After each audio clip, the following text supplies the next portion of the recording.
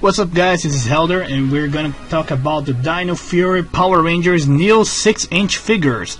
That's right, the new Power Rangers toys, the Dino Fury toys, are coming this year and they're looking great. Now let's talk about first the 6-inch figures.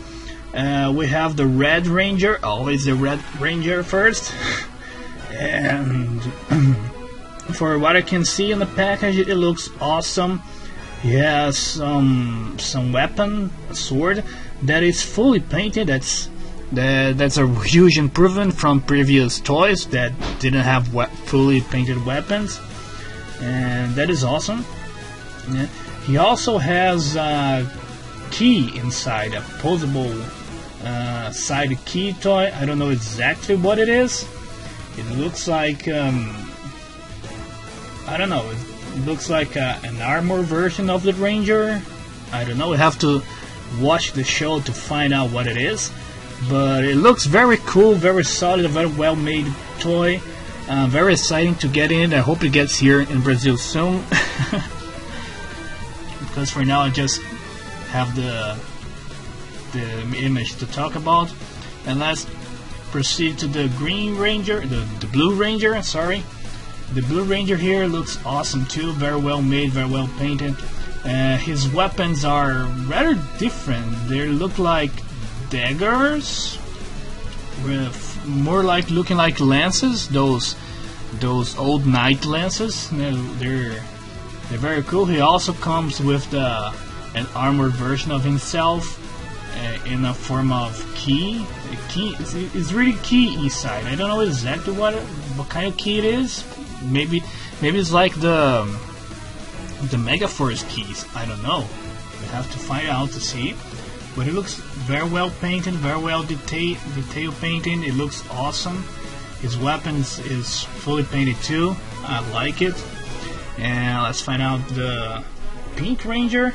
Also very well made with painted weapon. She has a Morning Star as her weapon. That's very cool. Also with the key. That kind of looks like an armor version of herself. Very cool, very well made. I like it. Apparently they don't have blasters this season. At least it's not showing any blaster in the package. Maybe they have it and it's hidden by the box package. I don't know. But I like the fact that the weapons are fully painted. That's a bonus. That's a huge improvement from the previous time I had Power Rangers toys.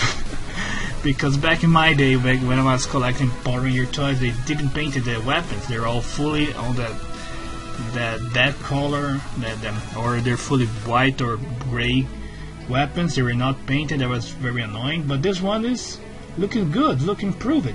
It's awesome. And here we have a bad guy.